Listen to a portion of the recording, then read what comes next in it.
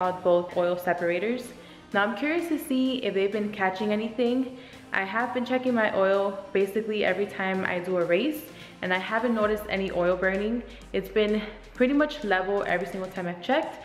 But let's get the hood open and some light under there to see if they've been doing what they're supposed to.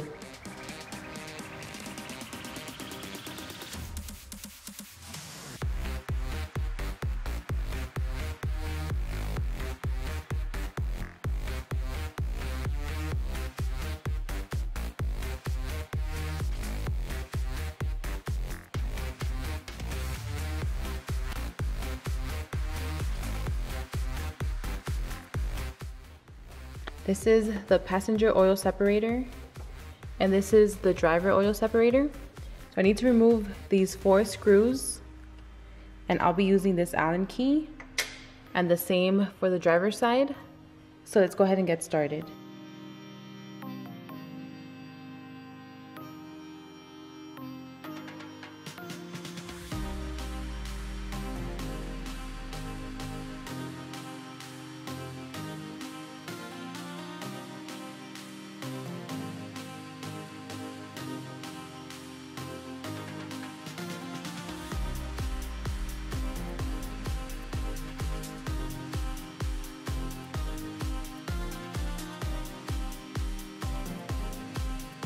Alright, so the oil separator cap is off. And note to anyone that has these oil separators or is planning on getting them, this radiator hose is a bit annoying because it gets in the way to remove this 4th screw, but you just have to pull on it a bit. It does seem like it did catch some oil, so it seems like it's doing its job. So I have this little plastic stick here, and I'm just gonna use it to measure how much oil there is in there. So let's see. Yeah, so it doesn't seem like much. I will be using these shop towels, and I'll just be putting them in here to absorb the oil, make sure it's clean, and then I'll go ahead and close this oil separator and then move on to the driver's side and do the same thing.